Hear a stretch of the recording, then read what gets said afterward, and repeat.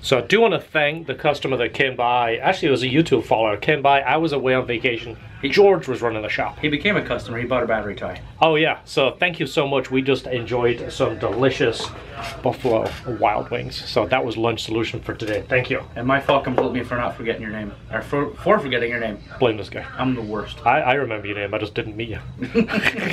All right. So we have a titanium muffler here. This is from a GT3. And apparently this is a common problem with the Porsche GT3 exhaust. I don't know if it's something with the sound wave, but apparently it's thin across here. This is a notorious place to crack. Now it is titanium, which is a little bit more tricky. Not a lot of people have experience welding titanium. There is some tricks and techniques that you gotta use when welding this stuff. Well, as you see close in here, you see we've got multiple cracks going different directions. Well, this is almost like grain in the metal. This will continue to crack, kind of like a windshield. It's like this will just wander and find its own path. It'll find the weak spot in the metal. Well, one of the tricks on here is to find the end of the crack and drill a small hole. That basically dissipates that from taking off in a direction. So we're gonna, I mean, it's pretty clear, that one right there. Now this one, there's multiple cracks. This is what I showed you a second ago. You see there's one going this way, or you can catch it with your nail. You sometimes when you heat this up you can see, but we'll drill the hole here, put some heat in it, and that might be just a fracture on the top, but if not, gotta drill a hole at the end, and then we will bring this back into shape here, put some tacks and check it, back purge it, and then weld it and see how it looks. This almost looks like MIG, doesn't it? Yeah. For someone to take that all the way down there, either they had a couple of birthdays halfway through that weld, or they did it with a MIG machine. But I'm not sure who makes this. I don't know if it's Porsche themselves. Flip this over, let's see if there's any names on it. I don't think I didn't see anything. Yeah. Who knows? There does see a name on it. Maybe it's Porsche, or maybe one of the factories that Porsche use. But if you guys are familiar with this, if you're in the Porsche world, apparently this is somewhat common. Made in Germany. All right. That's the company, Germany, or is that the country? So, so let's go ahead and take a look at this. We'll drill a couple of holes like we're talking about. You don't need a massive hole. You need obviously something just to stop that crack wandering.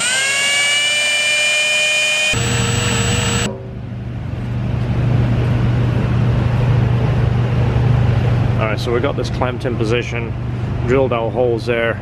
We're going to heat this one over here to see where the other crack is. Once you get some heat in it, it really shows what it's doing, the direction it's going. We need to clean this metal a little bit more. We'll tack it, double check it again, then we can start welding it.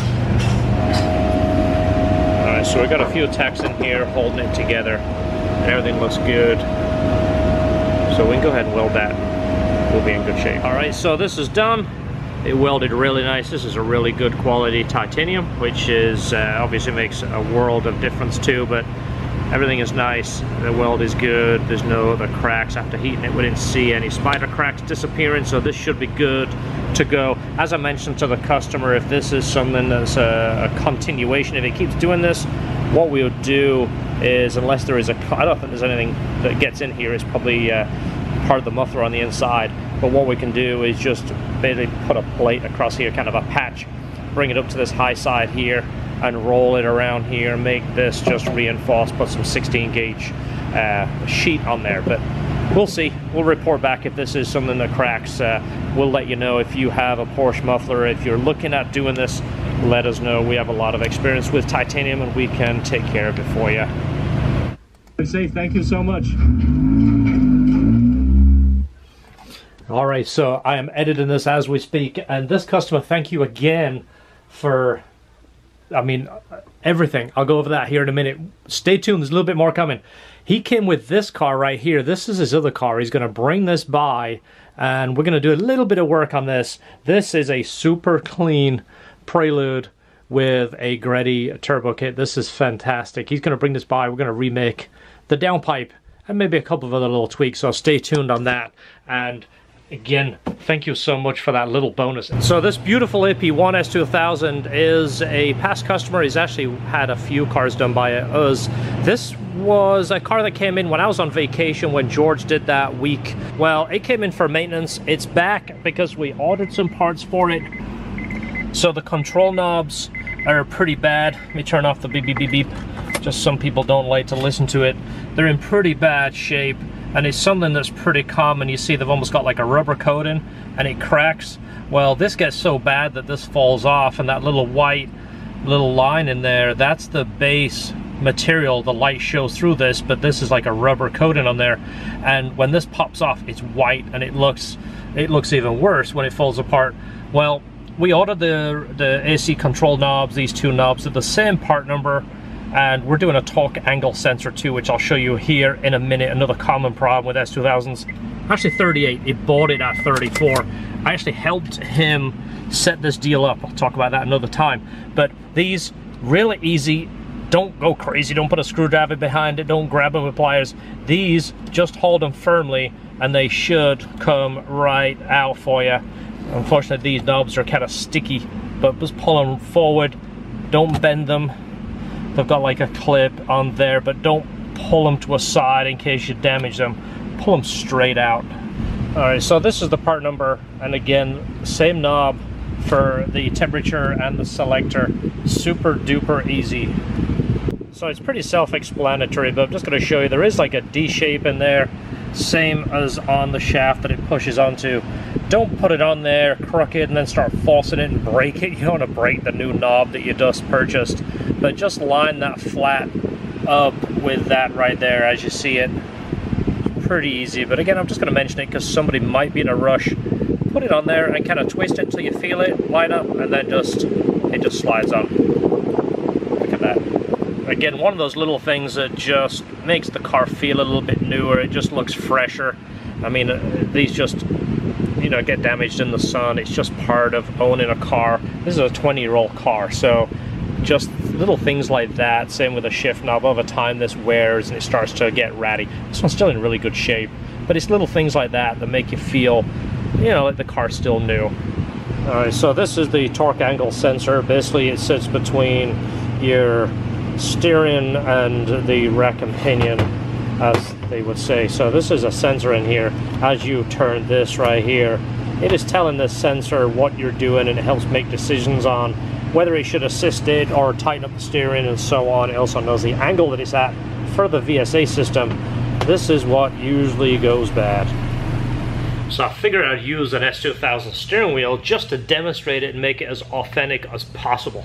So basically the steering angle sensor, the torque sensor, the angle sensor, whatever it's called, one of the telltale signs that it's going bad is usually happens in the morning, and when it's cold, you start the car and it will feel like it turns one way easy, and then it feels like you lose power steering, and then all of a sudden it'll go again.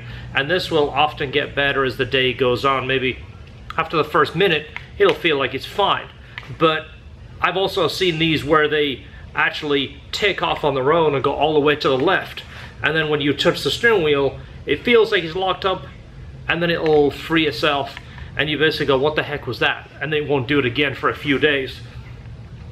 Two scenarios. Usually it's the torque angle sensor, steering angle sensor. You like the way I say torque? Sounds like I'm talking. It's my stupid accent. So the other potential is the power steering control box that's mounted right near the battery. It's that gold box. It has the 4 bolts holding on, the big plugs. Brand new, it's something ridiculous like 400 bucks. Every junkyard has them. They're about 50 to 60 bucks. One junkyard I know will help you out with that is TAE over in Plant City. Check those guys out. I know they have plenty. That's one of the first things I would change because it's cheap. When you're fixing a problem, always, if you're gonna throw parts at something, throw cheap parts at it first, and then if it doesn't work, it's not that big of a deal. If it fixes it, great. If not, you're not out as much. So I would check that power steering control box first. Change that, drive it, do one of these numbers, hope that you fixed it. If not, you're gonna have to do the angle sensor. But again, hopefully my demonstration helped, because I did use an actual S2000 wheel, and that's how you get a real good feel of just being silly. So we're starting to see a lot of those little issues now. The cars are, you know, 15, 20 years old. This is just happens with any car. It's not like, well, this has problems. They all do it. Plastics, materials, everything breaks down. We're starting to see all this stuff, and as we find things, we're going to kind of share it with you, tell you what to look for, how to fix it. In the future, it's one of those back of the mind, back pot type thing. I might do some kind of buying assistance with S2000s because we have a pretty good feel of the market. I have a handful of dealerships that call me and say, hey, we have the best S2000 ever, you got to sell it to your customers. And unless I actually put my eyes on it, I can't really take somebody else's word for it, because one man's mint S2000 is another man's, it's okay. So that might be something, look for the future. It's still kind of long ways out. I might either get involved in helping locate cars, putting them to the buyers, or if I can get with someone with some money and some backing, maybe I can actually buy S2000s, prep them, get them ready for sale. I don't know. That's something. I used to sell cars way back in the day. Problem is, I tend to be picky. I'd buy a car for $15,000, put $5,000 into it to make it absolutely perfect, and then you can't get you 20 grand out of it, and then you're no longer a car salesman. You're just a reconditioner. But that might be something in the future. So hopefully that helped. If it did, give us a big thumbs up and a subscribe, and we'll see you on the next video. Thanks for watching.